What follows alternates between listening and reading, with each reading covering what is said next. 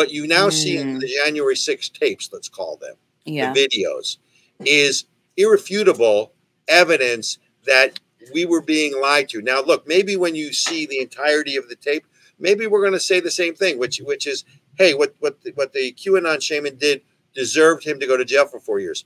But I don't want anybody cherry picking for me on either side. I want to see the whole thing. And that's the thing. I think, you know, one of the interesting things I found in that man's interview, you guys have to forgive me. I'm trying to remember exactly what his name is.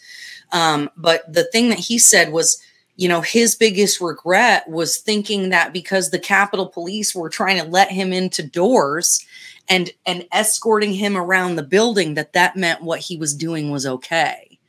And I think that's one of the things that's so important for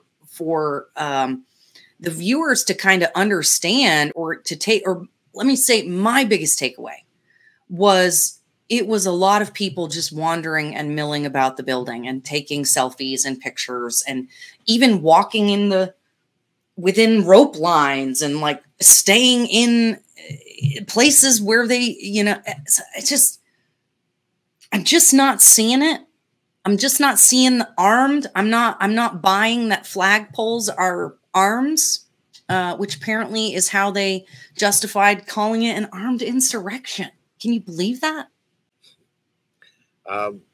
So what this reminds me of, and you know, I'm an old movie buff. Yeah.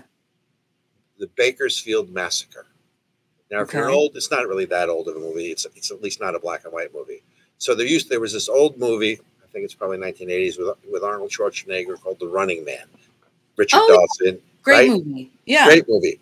So he's working for the government. He's flying, you know, the government's trying to put down an insurrection, interestingly enough. And at the end of the movie, you realize that he was ordered to fire on the masses. He doesn't do it.